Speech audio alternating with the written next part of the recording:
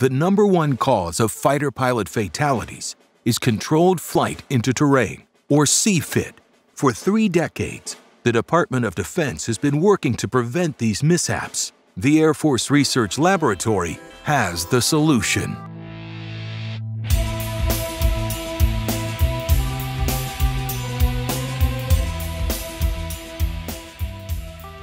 Auto GCAS is constantly comparing the aircraft recovery trajectory with a terrain profile generated from onboard digital terrain elevation data.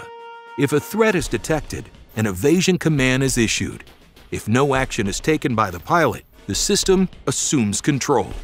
The recovery maneuver includes an abrupt roll to upright, followed by a 5G pull until clearance is assured.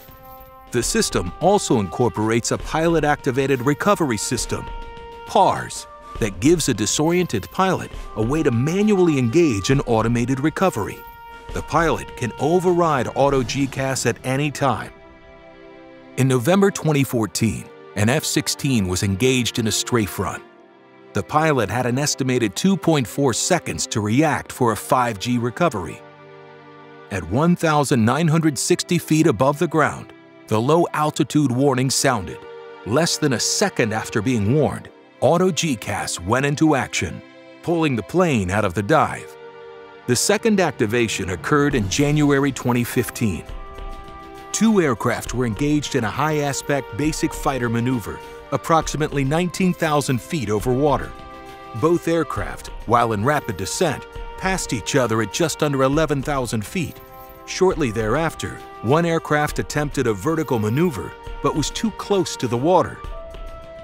Auto GCAS engaged and negotiated a successful recovery while the aircraft was in a negative 145-degree roll angle, and just 2.6 seconds before the intended maneuver would have proven fatal.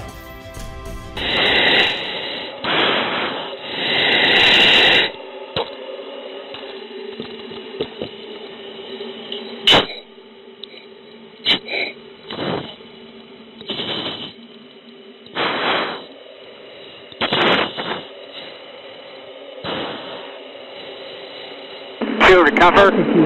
Fuel recover. Fuel recover. Fuel recover.